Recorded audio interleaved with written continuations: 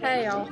Okay, so this year in Education 2130, I actually had a really good time, a better time than I thought I was going to have.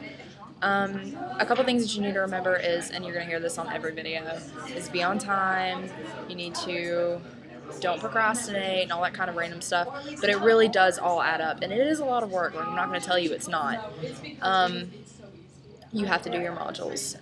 Those are 50% of your grade, but they're a lot of fun. I really highly recommend the teaching retreat.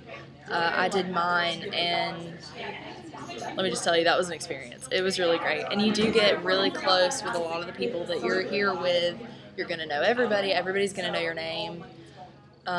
You are going to get into some debates, and if you're like me, you're very opinionated.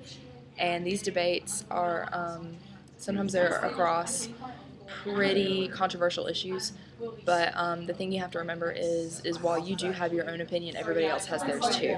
So while it's great to be passionate and everything, you just have to understand you are going to have to take a step back, and you are going to have to understand that, I forgot what I was trying to say, but you are going to have to just hold yourself together. But Dr. Gardiner is a great teacher. He has really great ideas about education. He is a little arrogant. He is kind of in your face. But all in all, this is a really great class to take, and I'm really glad I took it.